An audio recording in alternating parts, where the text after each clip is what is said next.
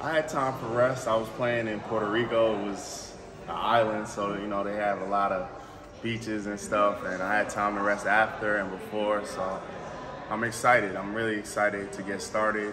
I think we're gonna have a great year.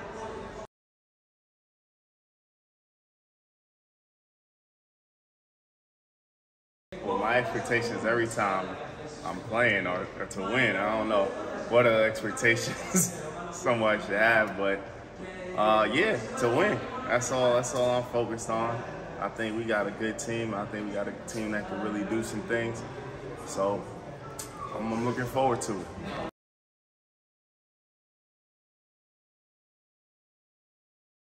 Yeah, you see a bunch of guys playing. I follow all EuroLeague, so I've seen a bunch of guys playing before.